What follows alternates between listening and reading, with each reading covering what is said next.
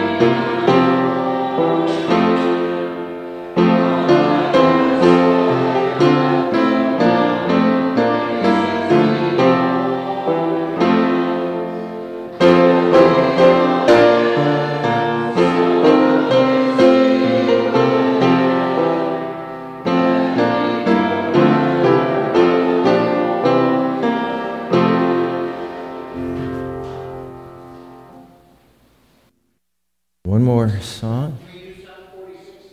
746 in the blue. What's the name of it? Day by Day. 746 in the blue, Day by Day, and let's stand together.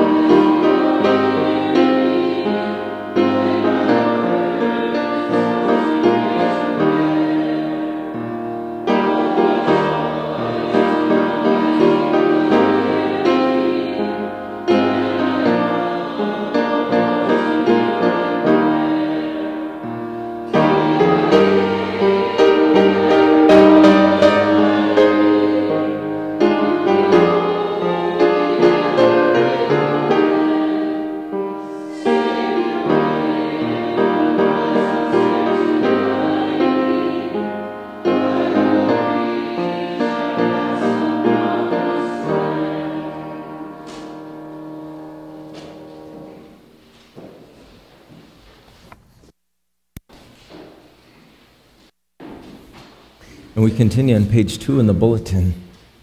The grace of our Lord Jesus Christ, the love of God, and the communion of the Holy Spirit be with you all. And also with you. Hail, Son, on our world and on our way.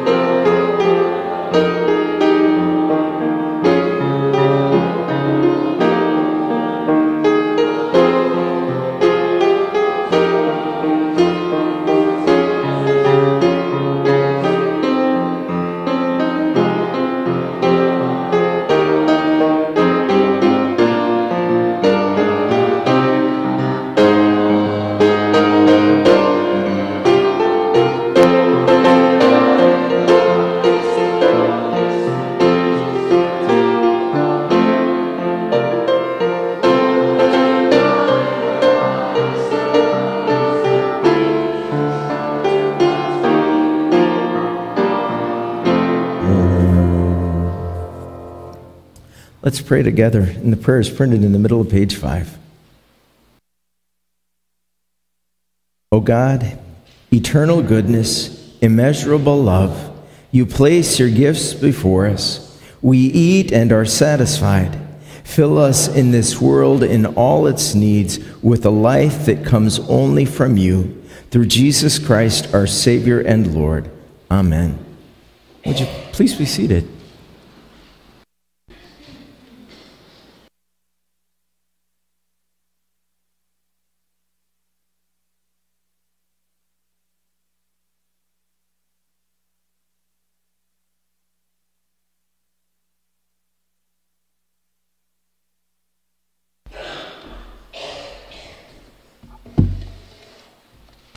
Good morning. Our first reading for today is from 2 Samuel chapter 11, verses 26 through 12 and 13a. God sends the prophet Nathan to rebuke King David for his abuse of power in taking Bathsheba and killing her husband Uriah. Confronted with his sin, David repents. This sin, however, marks the beginning of troubled times in David's family. When the wife of Uriah heard that her husband was dead, she made lamentation for him. When the mourning was over, David sent and brought her to his house, and she became his wife and bore him a son. But the thing that David had done displeased the Lord, and the Lord sent Nathan to David. He came to him and said to him, "There were 2 men in a certain city, the one rich and the other poor. The rich man had very many flocks and herds, but the poor man had nothing but one little ewe lamb which he had bought. He brought it up, and it grew up with him and with his children. It used to eat of his meager fare and drink from his cup and lie in his bosom, and it was like a daughter to him. Now there came a traveler to the rich man, and he was loath to take one of his own flock or herd to prepare for the wayfarer who had come to him. But he took the poor man's lamb and prepared that for the guest who had come to him. Then David's anger was greatly kindled against the man. He said to Nathan, "As the Lord lives, the man who has done this deserves to die. He shall restore the lamb fourfold, because he did this thing and because he had no pity." Nathan said to David, "You are the man. Thus says the Lord, the God of Israel, I anointed you king over Israel, and I rescued you from the hand of Saul. I gave you your master's house and your master's wives into your bosom, and gave you the house of Israel and Judah. And if that had been too little, I would have added as much more. Why have you despised the word of the Lord to do what is evil in his sight? You have struck down Uriah the Hittite with the sword, and have taken his wife to be your wife, and have killed him with the sword of the Ammonites. Now, therefore, the sword shall never depart from your house, for you have despised me, and have taken the wife of Uriah the Hittite to be your wife. Thus says the Lord, I will raise up trouble against you from within your own house, and I will take your wives before your eyes and give them to your neighbor, and he shall lie with your wives in the sight of this very sun. For you did it secretly, but I will do this thing before all Israel and before the sun." David said to Nathan, "I have sinned against the Lord." The word of the Lord. Our psalm that we will read responsively this morning is Psalm 51. Have mercy on me, O God, according to your steadfast love. In your great compassion, blot out my offenses.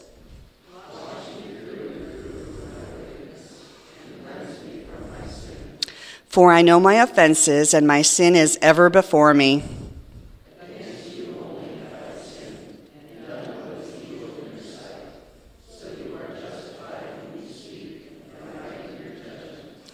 Indeed, I was born steeped in wickedness, a sinner from my mother's womb.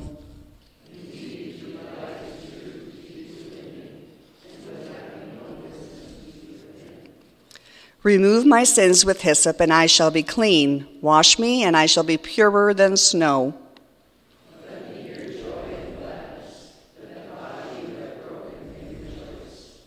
Hide your face from my sins and blot out all my wickedness.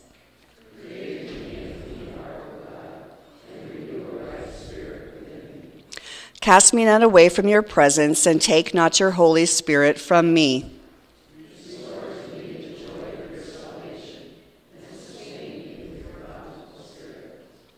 We continue with the noisy offering, and during the offering we will sing Glories of Your Name Are Spoken. It's in the LBW number 358.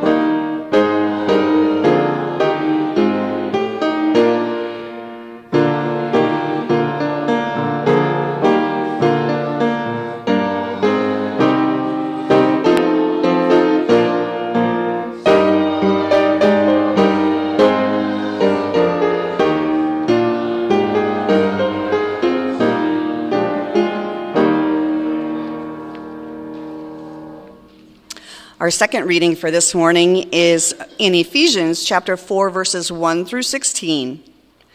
Christians share fundamental unity and diversity.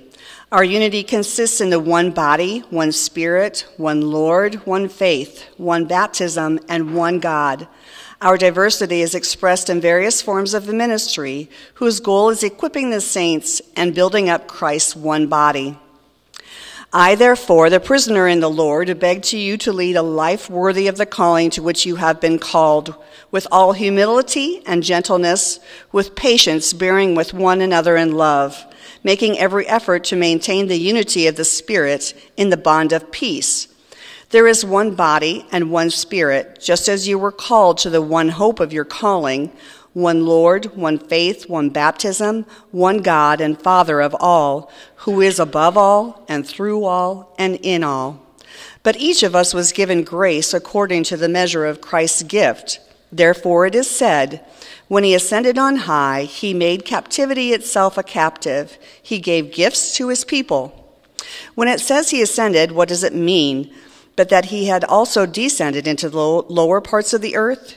He who descended is the same one who ascended far above all the heavens, so that he might fill all things.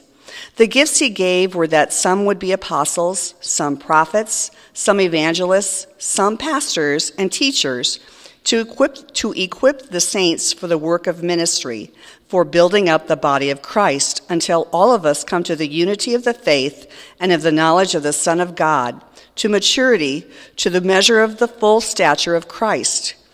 We must no longer be children, tossed to and fro and blown about by every wind of doctrine, by people's trickery, by their craftiness and deceitful scheming.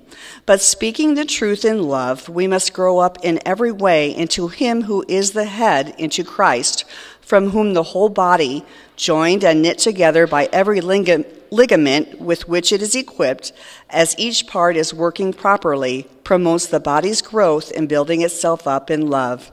The word of the Lord.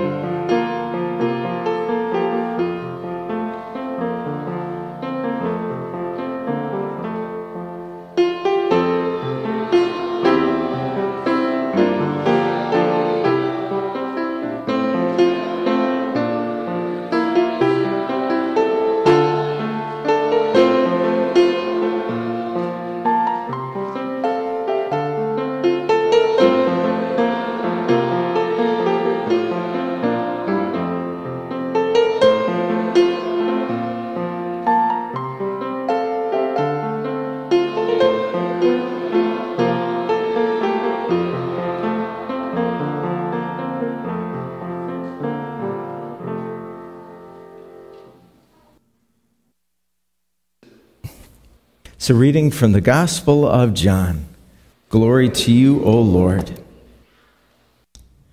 When the crowd saw that neither Jesus or his disciples were beside the sea, they themselves got into boats and went to Capernaum looking for Jesus. When they found Jesus on the other side of the sea, they said to him, Rabbi, when did you come here? Jesus answered them, Very truly, I tell you, you are looking for me not because you saw signs, but because you ate your fill of the loaves. Do not work for the food that perishes, but for the food that endures for eternal life, which the Son of Man will give you. For it is on him that God the Father has set his seal. Then they said to him, What must we do to perform the works of God? Jesus answered them, This is the work of God, that you believe in him whom he has sent. So they said to him, What sign are you going to give us then, so that we may see it and believe you? What work are you performing? Our ancestors ate the manna in the wilderness. As it is written, he gave them bread from heaven to eat. Then Jesus said to them, Very truly, I tell you, it was not Moses who gave you the bread from heaven, but it is my Father who gives you the true bread from heaven. For the bread of God is that which comes down from heaven and gives life to the world. They said to him, Sir, give us this bread always. Jesus said to them, I am the bread of life. Whoever comes to me will never be hungry, and whoever believes in me will never be thirsty. And this is the gospel of the Lord. Praise to you, O Christ. And please be seated. I'd love to invite the kids here to come on up right now.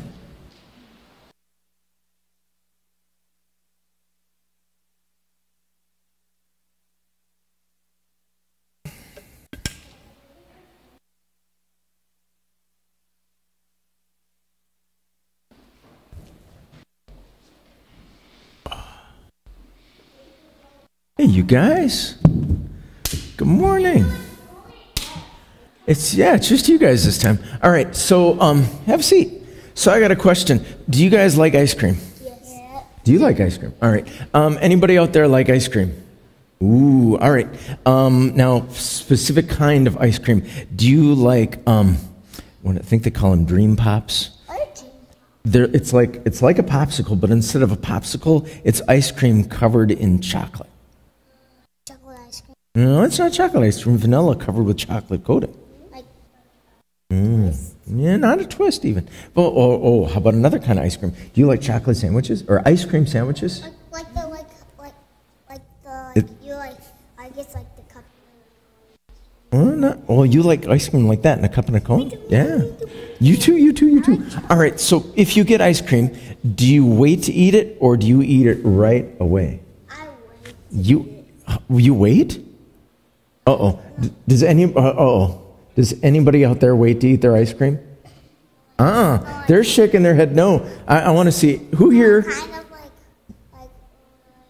Because what happens? So if we eat it in the car. Oh, you eat it in the car as you're leaving. so Okay, kinda gotcha. You kind of wait, but not really. So what happens when you get ice cream? What does it start to do? Milk. It starts to melt. Now, why is it melting? Because it's too hot outside and the ice cream's just... It's a frozen liquid. And it's a frozen liquid, yeah, so it's just going to melt. Now I want to roll with this fruit. Is it hot? Is it very hot? If it's very hot, It melts. yeah, it melts. And you all get sticky. And you get sticky, yeah. And messy. And messy, yeah, you get sticky and messy. So I want to talk about this because Jesus says he's going to give us stuff that'll never melt. Stuff that'll never go away. Like ice cream. Well, you think about ice cream, yeah, because ice cream, what does it do? It melts. Your ice cream cone gets soggy. If You you, can make a miracle. well, yeah, he can make a miracle. But you know what he says? He's going to give us stuff that's never going to go away. But what happens if you make a miracle? What happens? Well, that's what God does all the time. God makes miracles all the time. So Jesus is saying, I'm going to give you a promise. And my promise isn't going to melt like ice cream. My promise is going to be with you always. He uses a big word to describe that. He calls it imperishable. That means his word, his promises are never going to die. They're going to be with you and me and everybody out there forever. So like an ice cream cone is only good for one day, right? And it's not even good for a whole day. It's only good for like 5 minutes because then it's melty and you're messy. But the promises of God, they go with us forever. So let's fold our hands, we'll bow our heads. Dear Jesus, thanks for your love. Your love that never ends. Amen. Thanks a lot, you guys.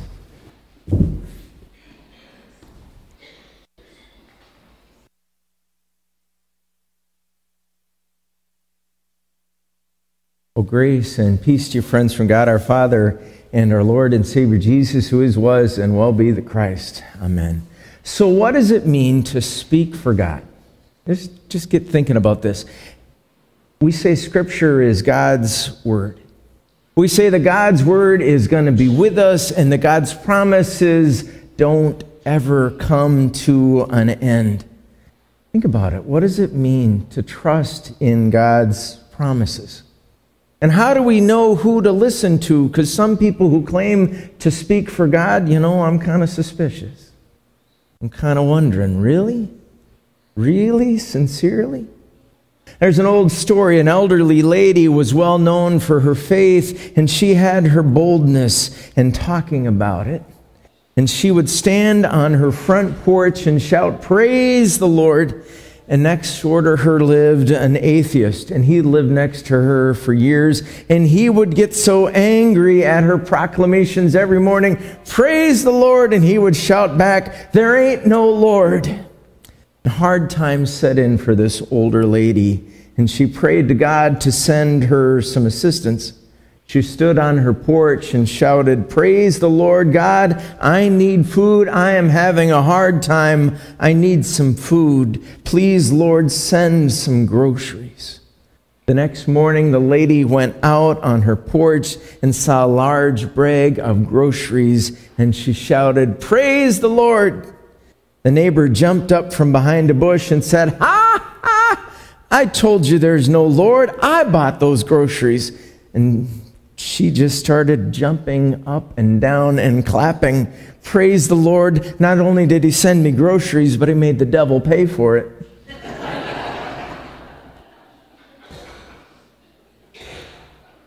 Who works on God's behalf?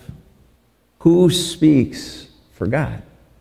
And who are we actually going to listen to let get close enough into us that they might do something to transform who we are?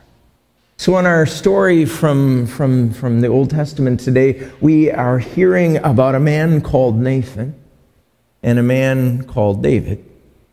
And David needed somebody to speak to him. David's conscience, you could say, was sound asleep, and he needed someone to come in and wake him up. And this man called Nathan came in speaking on God's behalf. Nobody knows when Nathan was born or when he died. We don't know anything about his family background or which tribe he called his own among Israel's 12 tribes. But that doesn't really matter. What matters for us and for history is what Nathan had to say to the most powerful man in his nation, a king named David. Nathan was called to speak the truth. Nathan came to the king as God's messenger. Now, when King David wanted to build a temple for God, it was Nathan who told him no. God called Nathan with another message. This was a harder message. His first message to David, that was beautiful. Don't build the temple. Your son, someday future King David, your son will build a temple for God. But now Nathan had a different word to share with King David. It was a message for the king about the king's sin. His sin was finally going to catch up to him. You might have heard the first part of the story. David, the beloved king of Israel, was in deep trouble and he was getting in over his head. David thought he had covered up his sin, that nobody would ever be the wiser. But the facts of the story are clear. David saw a woman named Bathsheba. David used prestige and power to bring him into his palace, and his motives were not good. He had what some call an affair with Bathsheba. Other commentators wonder if Bathsheba had any choice in the matter or could have even said no to this king at all.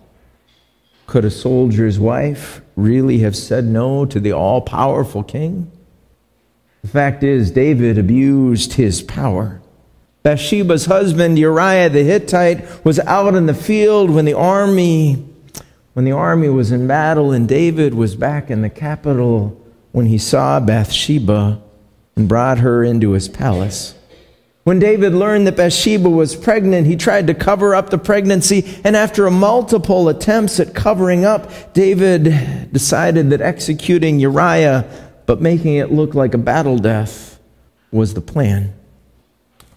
Then, after Uriah was gone, David took Bathsheba into the palace, and nobody said anything to the king. Probably looked to David like he had gotten away with it. Nobody protesting. But would anybody dare confront an all-powerful and increasingly autocratic king who just ordered a man killed in battle to cover it up? Would anybody have the courage to tell the truth to this king when his generals just followed orders? Throughout history, there have been plenty of kings who didn't want to know the truth. Many people who have often played along with the desires of powerful men in order to gain access to power themselves. So everybody's quiet. They all know what happened. Uriah's pregnant. Uriah's gone. Bathsheba's pregnant. David is now living with her as one of his wives. And everybody's quiet, except for this prophet called Nathan. We don't know much else about Nathan, but he had a message about sin. Now, John Baylis says that sin will take you farther than you want to go. Sin will take you there faster than you want to get there. And sin will cost you more than you want to pay. Nathan had to get to the heart of this king. So Nathan came to David with a story about two men. Nathan's story was tailor-made for David. See, deep down, David was a good king. Deep down, David cared about the poor in his soul. David cared about justice and the rights of the powerless. And God sent Nathan to awaken the soul of this now failing king. Nathan told David a story. If you want to grab that first reading in your bulletin today, it's a really good story.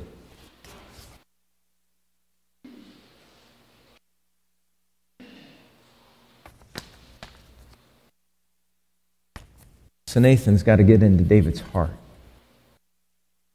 So Nathan is going to tell him a parable. It picks up there in verse 1 of chapter 12. There were two men in a certain city, the one rich and the other poor. The rich man had very many flocks and herds, but the poor man had nothing but one little ewe lamb which he had bought. He brought it up, and it grew up with him and with his children. He used to eat of his meager fare and drink from his cup and lie in his bosom, and it was like a daughter to him.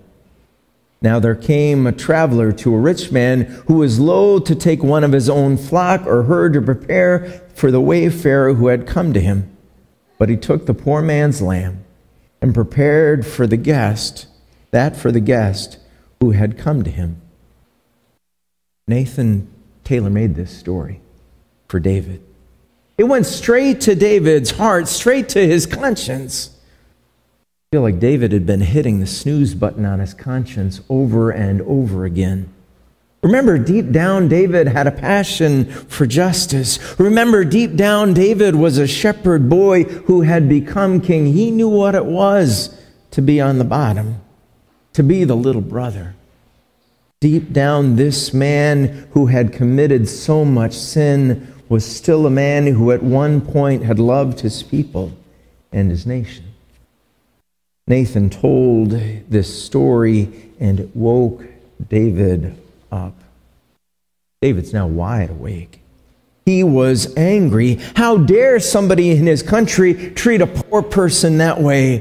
When David was king in Israel, the poor would be safe from exploitation. In his soul, David cared about justice. How dare somebody think they could exploit somebody this way? The powerful pushing down, neglecting the dignity of the poor neighbor. David is wide awake now. He said he'd make this man pay 4 times the cost that he had inflicted on his poor neighbor. And that's when Nathan got to give what some commentators say is the clearest line a prophet ever got to speak to a king. You are that man. Now David, who'd been asleep, who'd been hitting the snooze button on his conscience for all this time, he could see all the evil that he had done. Nathan woke up David's sleeping conscience. David is starting to realize all the evil that he has committed. David, awake to the truth of his sin, Nathan made it clear that nothing David had done was hidden from God. David had been in some self-induced stupor, asleep in the power of his own authority, drunk on himself. David had forgotten there's always a greater authority than an earthly king. Think about all the despots through history who believed they were mighty and powerful. David may have well been on his way to becoming a tyrant, but somehow, some way, this prophet could still reach him and awaken his sleeping conscience. Now Nathan spoke of God's coming judgment for David. The prophet said David's reign would end in disgrace. God's wrath could be coming right now, even for this beloved king. When David heard God's judgment, he turned back to God. He confessed, I have sinned against the Lord. Real confession isn't easy. It wasn't easy for David. It certainly isn't easy for any of us or anyone we know. My dad always used to say, confession is good for the soul. And he's right. Confession is good for us. But it is so hard for us. See, God wanted to actually set David free, but God had to come to terms with David, and David had to come to terms with God about what David had done. In the Augsburg Confession, Philip Melanchthon wrote, properly speaking, true repentance is nothing else than to have contrition and sorrow or terror on account of sin. That word terror might bug you. We want to think of God as loving and gracious, But David in this moment realized he had nothing to offer to God. God was rightly judging David for his many sins. We want God to be okay with whatever we do, but the truth is God sees it all, and David's sin was clear to the Almighty. There was no space to argue, no bargaining with God for David. The real David was face to face with the very real God. Trusting that God can take our broken parts and make us whole again isn't easy. To all the people around him, King David looked and sounded like a king. But to God, this great King David was just another sinner in need of grace. Think about David in this moment. Not as a king, but as a soul in the hands of God. No place to hide, no place to run, no place else to go.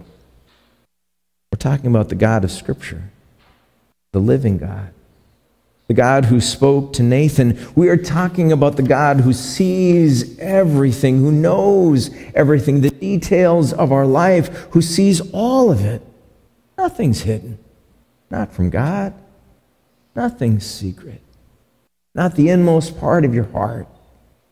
Even the great king, the greatest king Israel ever knew, was still 100% dependent on God. So many twists, so many turns. And then comes God's grace and mercy.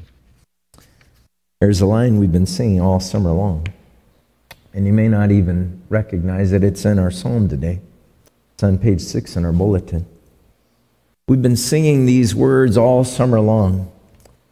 Create in me a clean heart, O God, and renew a right spirit within me. Cast me not away from your presence, and take not your Holy Spirit from me. Restore to me the joy of your salvation, and sustain me with your bountiful Spirit. Some people like to attribute this psalm to David, coming to terms with who he was, coming to terms with his own need to have God make him new. And this is what it means for us to come to God, to sing these words over and over again, Sunday after Sunday. Create in me a clean heart, O God. Put a new spirit within me. Don't push me away, O God. Restore me, O God. Bring me back to your joy. How do you think of David now? Mighty king, sinner pleading for mercy and grace. The story ends with God sparing David's life. But the first child born to David in Bathsheba would die. Oh, this story, it bugs me now. This innocent child dying. Start to wonder why. What did this child do? I start to think about how sin really works and all the things that we put our trust in. And Jesus says, don't put your trust in things that are going to perish. Don't put your trust in anything that is going to fail. Trust that God will somehow, some way provide. Even when you have been broken, even when you have been the one doing the breaking and the sinning, part of faith is learning that God will keep on providing. New life, second chances, forgiveness, third chances, new life, fourth chances. How many times, Jesus' friends asked, should we forgive? Jesus says 7 times 70. How many times does God forgive you and me? This is the promise. The one who comes to give us something that will never be taken away. The one who says, I'm the bread of life. Whoever comes to me will never be hungry. Whoever believes in me will never thirst. And for that good news, I give thanks and praise, and I say, glory be to the Father, Son, and Holy Ghost, as it was in the beginning, is now, and ever shall be, world without end. Amen. join in our hymn. It's number 403 in the greens. Lord, speak to us that we may speak. Number 403.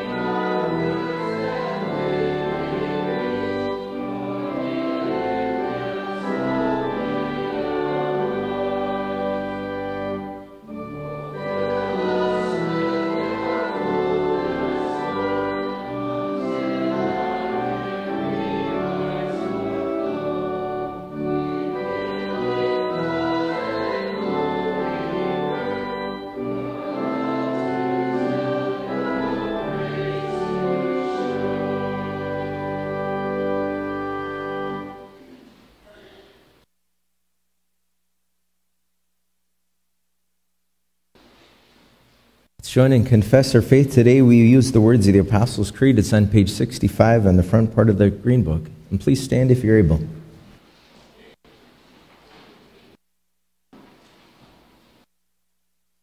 I believe in God the Father Almighty, creator of heaven and earth. I believe in Jesus Christ, his only Son, our Lord. He was conceived by the power of the Holy Spirit and born of the Virgin Mary. He suffered under Pontius Pilate, was crucified, died, and was buried. He descended into hell. On the third day he rose again. He ascended into heaven and is seated at the right hand of the Father. He will come again to judge the living and the dead. I believe in the Holy Spirit, the Holy Catholic Church, the communion of saints, the forgiveness of sins, the resurrection of the body, and the life everlasting. Amen. And let's take time for confession and to hear a word of God's forgiveness.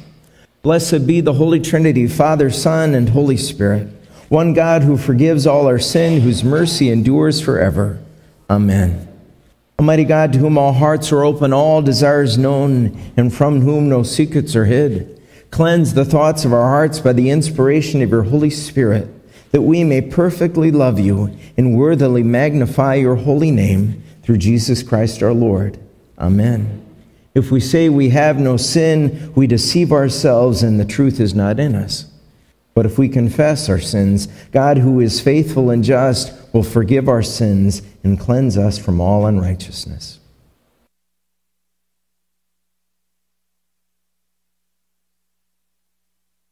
Most merciful God, we confess that we are in bondage to sin and cannot free ourselves.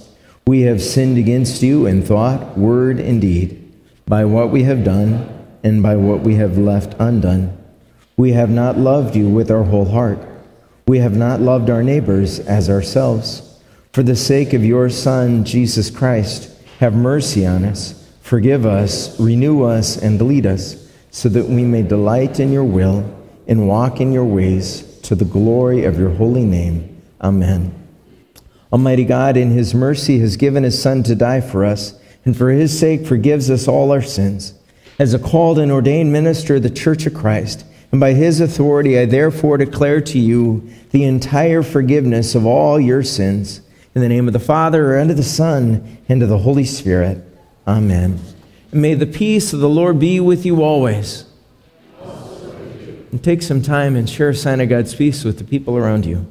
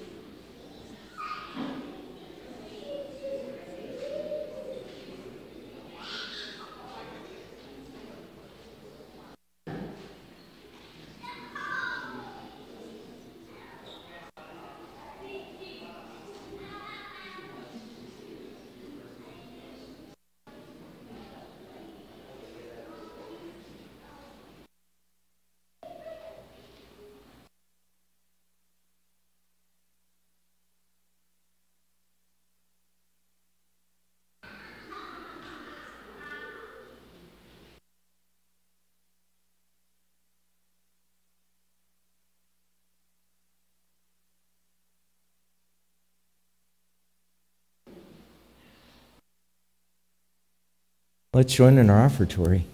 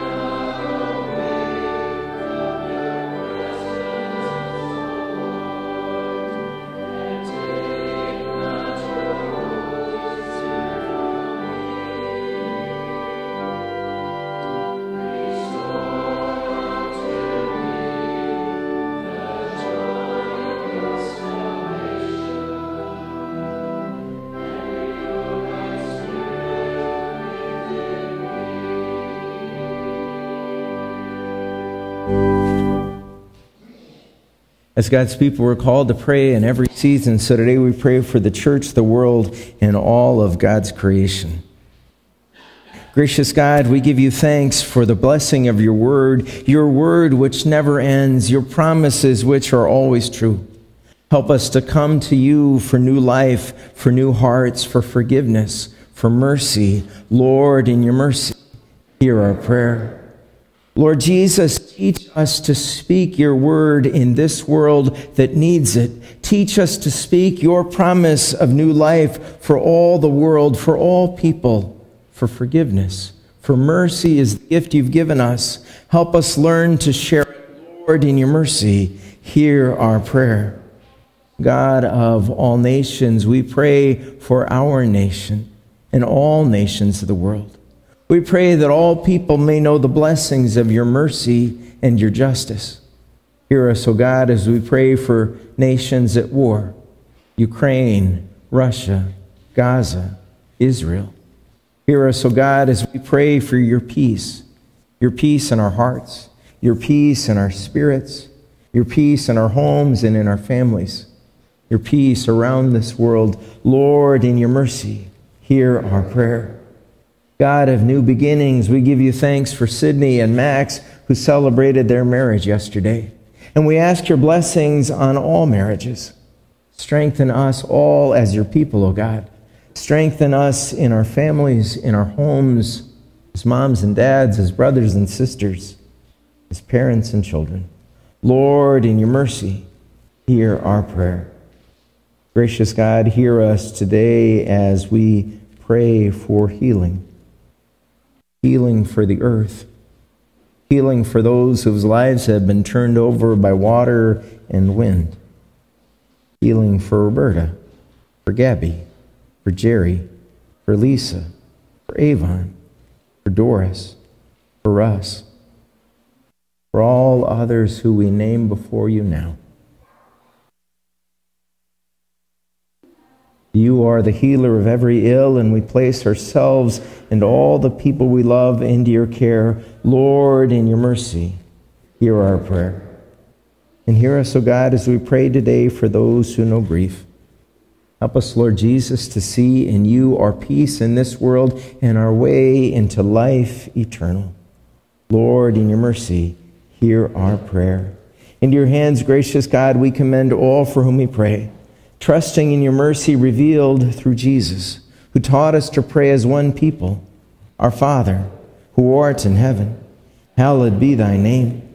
Thy kingdom come, thy will be done, on earth as it is in heaven. Give us this day our daily bread, and forgive us our trespasses, as we forgive those who trespass against us. And lead us not into temptation, but deliver us from evil. For thine is the kingdom, and the power, and the glory, forever and ever. Amen. And we go with God's blessing. The Lord bless you and keep you. The Lord make his face shine on you and be gracious to you. The Lord look upon you with favor and give you peace. Amen. So go in peace. You are the body of Christ. Thanks be to God. We close with number 170, Crown Him with Many Crowns, number 170.